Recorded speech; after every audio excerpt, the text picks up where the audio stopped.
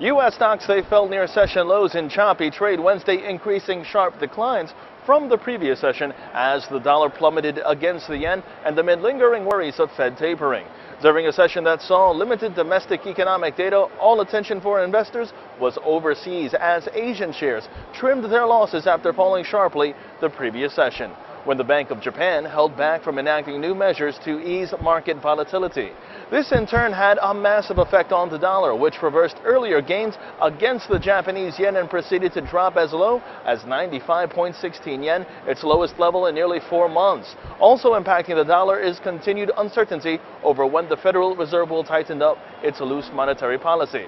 And with oil prices declining for a third day on a rise in stockpiles, it looked to be yet another down session for the Dow Jones. Speaking of which, taking a look now to see how the big board has performed this Wednesday, the Dow on the downside, triple digits, 126.79 points to settle in below 15,000 at 14,995.23.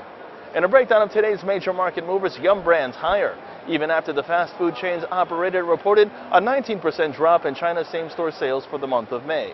Pfizer, meanwhile, on the upside after the drug maker said rival Teva Pharmaceuticals and the Sun Pharmaceutical Industries would pay $2.15 billion to settle a patent infringement lawsuit related to its acid reflux drug Protonix. And data management software maker Gigamon surged today more than 30% in its trading debut at the New York Stock Exchange. The company sold 6.75 million shares at $19 each, raising nearly $128 million.